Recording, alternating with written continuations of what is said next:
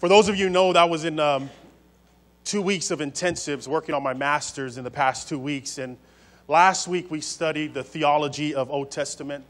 And then this past week we actually studied the survey of the history of our church, of church history.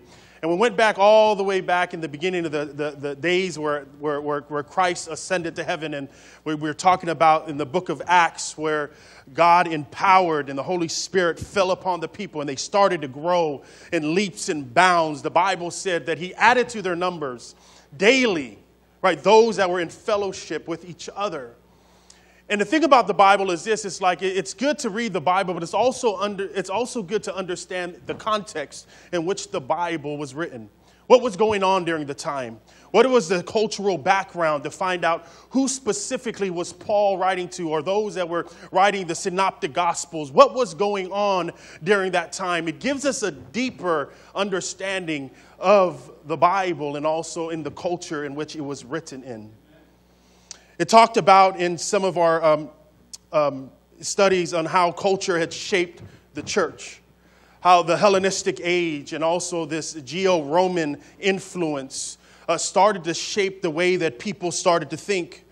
And I was reading this article on this myth of this Geo-Roman love, right? Because we're in this sermon series called The Uncommon, right? So we're talking about the uncommon love or the uncommon faith or even this uncommon God that is so foreign to the things around us. Even the very thing that we profess to use as our mission here at South Bay. We talked about living to bless others is something that is very uncommon in a world that lives to beat others, that lives to break others, that lives to belittle others. When we say that we want to be a church to live to bless others, it's very uncommon.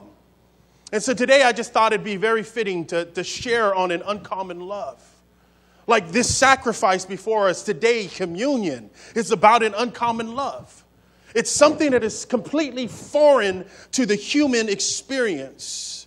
So this Geo-Roman love, this Greco-Roman love, and how this has actually shaped our relationship with God and also with others. See, this Greco-Roman love is a love that is mainly driven by feelings and emotions and passion. It's a romantic love. And we tend to associate this romanticized love also with God. And I want to take you back to understand that's actually a false way. It's not biblical. It is not a biblical love when we romanticize this idea that everything in the human experience is driven by our feelings and our emotions and in our passions. You see, we have this image when we think of the Greco-Roman love, right? This pagan love. We think of a little baby who has wings and flies around with this bow and arrow and shoots love darts at people. And once it hits you and hits the other person, and you look at each other and you start to say things like, "You complete me." We fall in love, this passion, desire. We start to say other things like, "You are my all and all." Some men might be even a little smoother and say, "You must be from Tennessee, because you're the only 10 I see." Young men are taking notes, I see. Taking notes. I should charge you, but I give it to you for free. We say things about this passionate love like heaven must be missing an angel. We even wrote a song about this type of love. It says, "Cupid, draw back your bow and let your arrow flow straight to my lover's heart for me." Even in church, we have this unhealthy view about love. It's driven by feeling. It's driven by emotion. We say things like, "You should follow your heart." People come with us with all sorts of challenges and issues, and we tell them, "You should follow your heart." But the prophet Jeremiah tells us something about the heart. It says the heart is deceitful above all things and desperately wicked. Who can know it? It says that the heart is hopelessly dark. It's deceitful. It's a puzzle at times for us to try to figure it out. But God The God, the true love, this God with this uncommon love, he searches our heart. And then he also searches our mind. He wants to find out what is the root to the very thing that we claim to be. He doesn't target the fabricated part of us. He targets the true us, the real us, the one that he created. How is it that we can trust our heart of even this common love that we've been so accustomed to? Is this what love is? This overwhelming emotion and feeling that compels us to love others and to love God? You see, the problem with this kind of love is it is solely driven by passion. It is solely driven by feeling and emotion. So what happens is this. When we attend a service that doesn't really bless us, and we leave the service agitated and still feeling as if God wasn't present, or maybe going through the week where you feel as if God wasn't there, then guess what we say? I guess God doesn't love me because I don't feel him. We've reduced God to a feeling, and we've reduced God to an emotion. This is common love.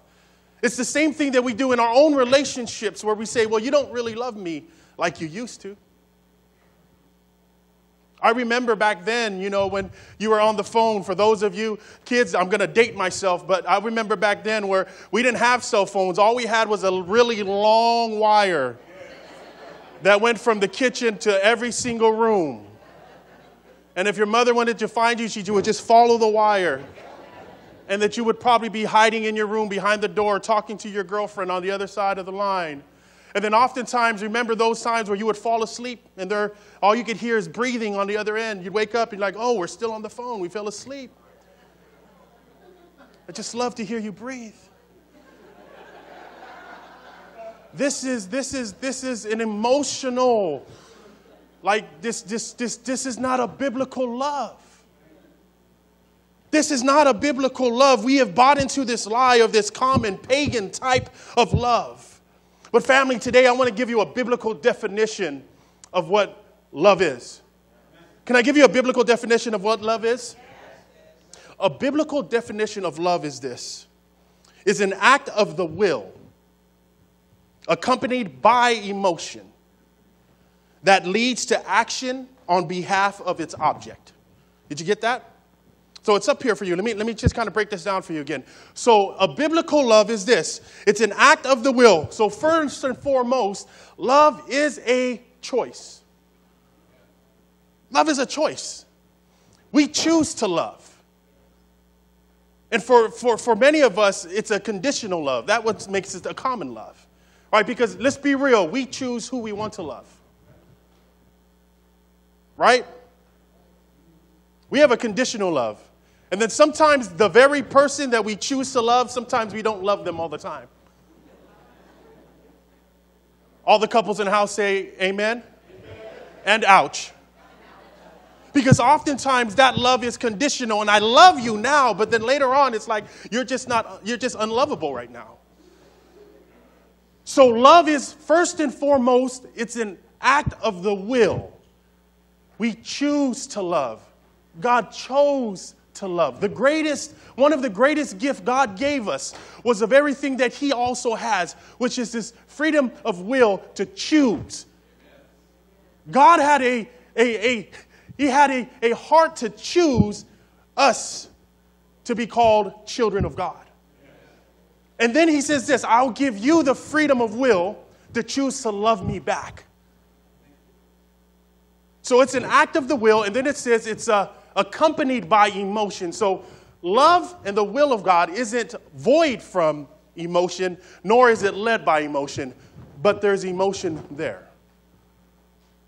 So the act of the will is not void, right? It's not led by, but it's still part of love. And then watch what happens. It leads to an action on behalf of its object. So his action was his love for us. His action was his death for us. That was his action on the object of which it is us, in which God chose to die, to live, and to love you. Jesus is our model of this love. He is the perfect model of this uncommon love. So he tells us in the book of Ephesians, he relates this love to men and wives. Men, he says, love your wives as Christ loved the church. And then he goes even deeper, right? Because he says it's not just about love, it's about a sacrificial love. So God doesn't just love the church, but he gave his life for her. Now, can I tell you something, right? So he chooses, that is his action, is a sacrificial love. It's his action. He chooses to love the church. Can I ask you something? Like, did he choose to love the church because the church, right? Because the church is in reference to his bride. He didn't choose to love the bride because she looked good. Right? Matter of fact, if you look at the history behind our church, the bride has been so unfaithful to the bridegroom, yet he still chooses. But yet he says, men, love your wives as Christ loved the church and gave his life. He's giving his life for the bride, even though the bride is unfaithful to the bridegroom. He gave his life as an act. This is the act of the will with emotion, which leads him to the action. And what reminds me of today, if I can just kind of hone it in a little bit more, is the week leading up to Jesus giving his life as a sacrifice.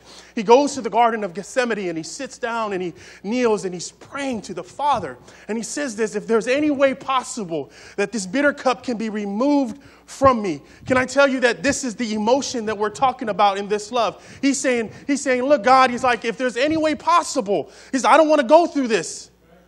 This is the emotional part, yet it is not just solely feelings and passions. It's the emotion, but yet it's not led by emotions, because right after that he says this, it's his will, it's his choice. He says, but Lord, not my will, but your will be done. This is an uncommon love. It was an act of his will. He chose to go to the cross, not for himself, but for us. What is this radical love? What is this uncommon love? It wasn't filled with emotion. He said, even as he was sweating, drops of blood were coming down, but that still led him to this action on his sacrificial love for us. He chose the cross. Not because he needed it, but because we needed it. And then our target text today, family, as we bring this home, that talks about an uncommon love that chose to die for us.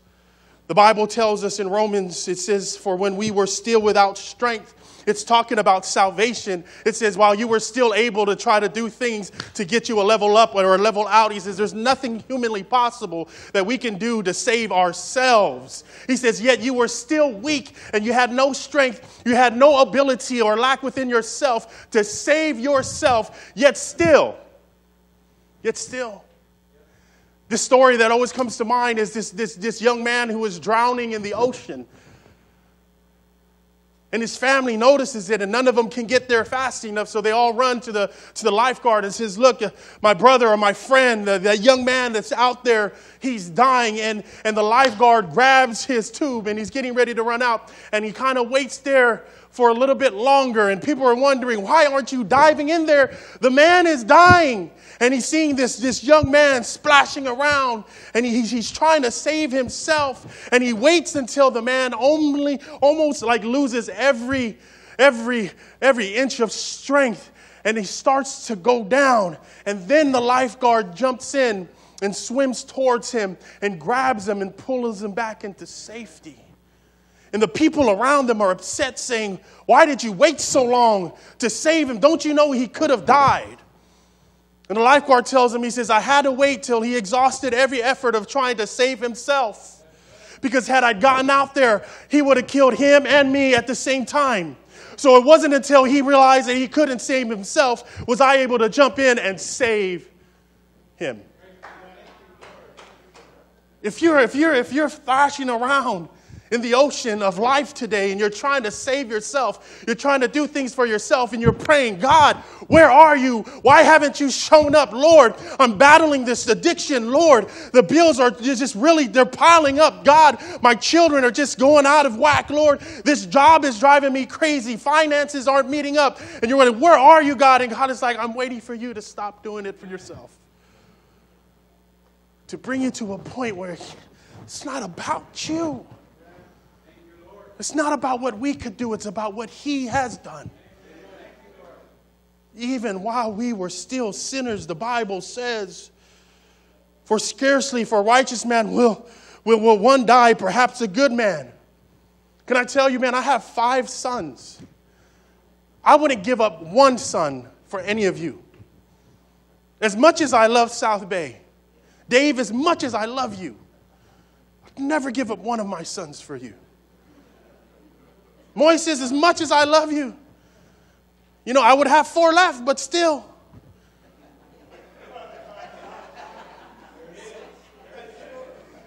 Right? And nor should you ever give up any of your children for me. Yet God gave his only begotten Son, that whosoever believeth in him should not perish, but have everlasting life. This is an uncommon love. And then he goes in to say this. This is amazing because I love this word in the Bible. But.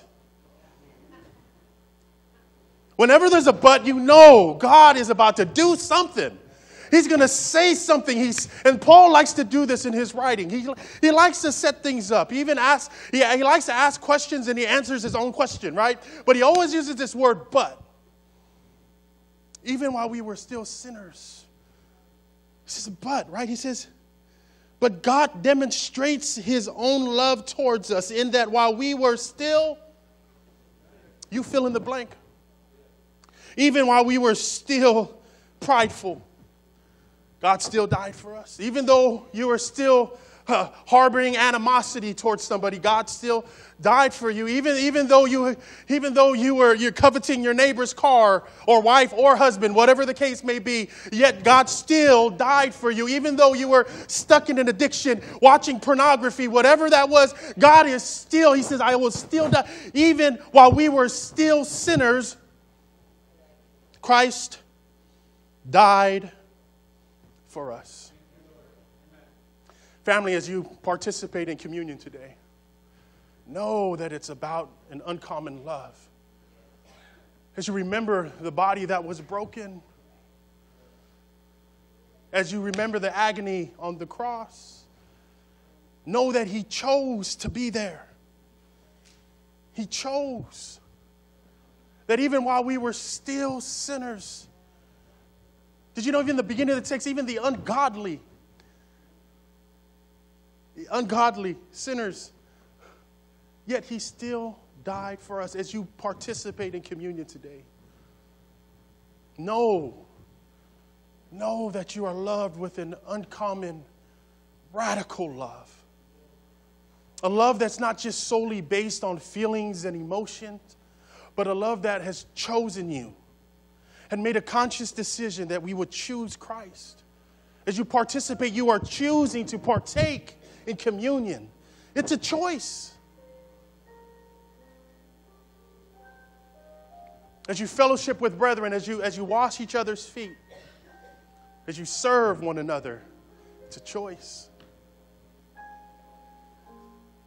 Don't choose who you will serve, just serve. God has given us this choice.